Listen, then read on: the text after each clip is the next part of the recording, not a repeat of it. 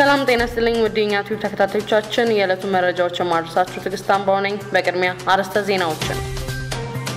በዓለም ከተዘነጉ መፈናቀሎች ዝርዝር ውስጥ ኢትዮጵያ ተካታለች አክሱም ዩኒቨርሲቲ ውስጥ በተፈጠረው አለመረጋጋት የአንድ ተማሪ ህይወት ማለፉን ተሰምቷል በዓለም ከተዘነጉ መፈናቀሎች ዝርዝር ውስጥ ኢትዮጵያ ተካታለች የኖርዌጂያ ስደተኞች ካውንስል በዓለማችን የተዘነጉ መፈናቀሎች በሚል ካወጣው ዓመታዊ ሪፖርት ላይ ኢትዮጵያ በዘጠኝነት ተቀምጣለች የሀገራት ዝርዝር ያካተተው በ2018 የተከሰተው መፈናቀል መሆኑን የጠቀሰው ሪፖርቱ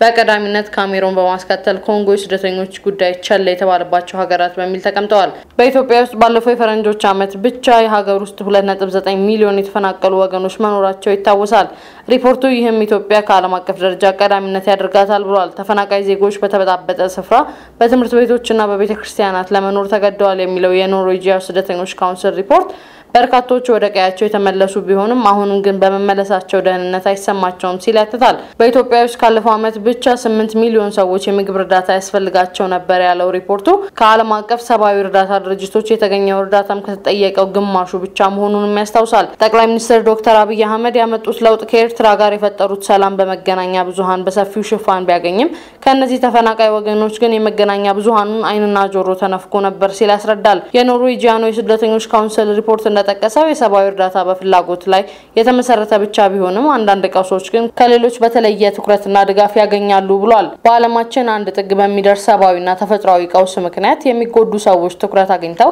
የተለያዩ እርዳታና ድጋፎችን ሲያገኙ ሌሎች ደግሞ ዞር ብሎ የሚያያቸው የማያገኙበት ምክንያት ምንድነው ሲል ጠይቃል ምናልባት ከጂኦፖለቲካ ፍላጎት የተነሳ ሊሆን ይችላል በማለት ግምቱን ያስቀምጠው ሪፖርቱ ምናልባትም ተጎጂዎች የሚገኙበት ስፍራ የራቀ መሆንና ተጎጂዎችን ለመለየት አደጋች ሆኖ ሊሆን ይችላል ሲል መላምልቱን ያስቀምጣል ግብረሰናይ ድርጅቱ ይህንን የሀገራት ዝርዝር ያዘጋጀበት ምክንያት ሲጠቅስ የዓለም አቀፍ ማህበረሰቡን ትኩረት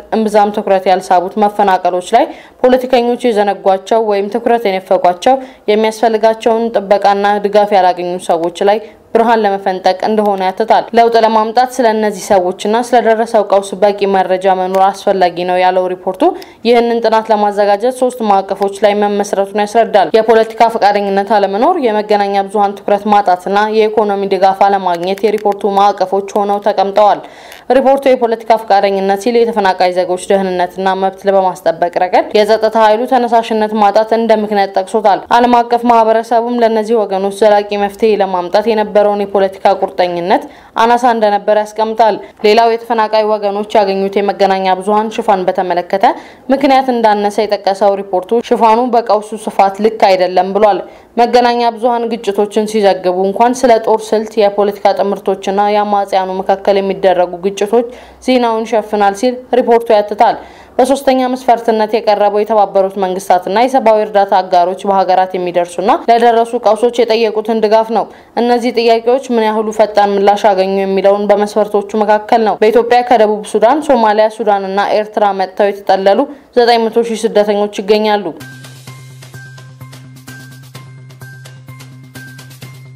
አክሱም ዩኒቨርሲቲ ውስጥ በተፈጠረው አለመረጋጋት የአንድ ተማሪ ህይወት ማለፉን ተሰምቷል ሁኔታውን ለማረጋጋት መከላከያ ወደ ዩኒቨርሲቲው መግባቱን ታውቋል አለመረጋጋቱ የተከሰተው ባለፈው ደብረ ማርቆስ ዩኒቨርሲቲ ውስጥ ምክንያቱ እስካሁን ባልታወቀ ድርጊት የአንድ ተማሪ ህይወት ማለፉን ተከትሎ የተወሰኑ ተማሪዎች በአክሱም ዩኒቨርሲቲ አመጽ ለማስነሳት በመሞከራቸው ነው ተብሏል ዩኒቨርሲቲው የተማሪዎቹ ድርጊት ተገቢነት እንደሌለው ሲመክር ቢሰነበትም ግጭት ተፈጥሮ የአንድ ተማሪ ህይወት አልፏል ግጭት እንደቀሰቀሱ ታምኖ እርምጃ የተወሰደባቸው ተማሪዎች እንዳሉና እርምጃው ተገቢ አለመሆኑን በመቃወም ሌሎች ተማሪዎች ማታ ይረብሹ እንደነበረ ከትላንት ግንቦት 27 ቀን 2011 ዓ.ም ጀምሮ